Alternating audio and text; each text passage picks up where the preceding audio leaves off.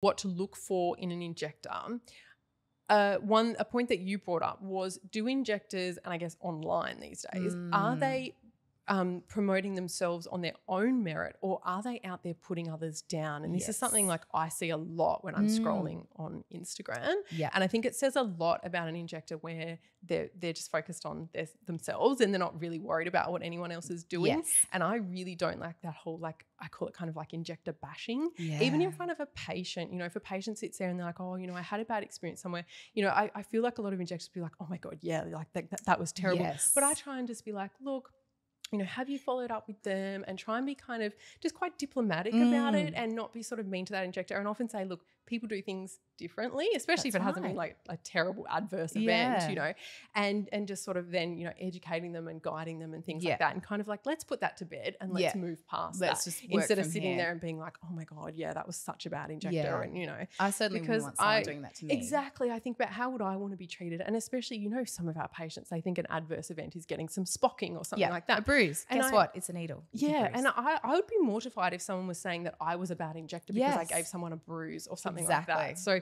you've got to think about, how you'd like to be spoken about. And I think it also speaks to the skill, like a hot tip for patients if they're going out to social media, which is where they find a lot of their information these days. Yeah. If you're looking at an injector's page and all they're doing is talking down other injectors or just commentating on other people's work and not showing their own work, that's a really big red flag. A huge I want to red see flag. what they can do.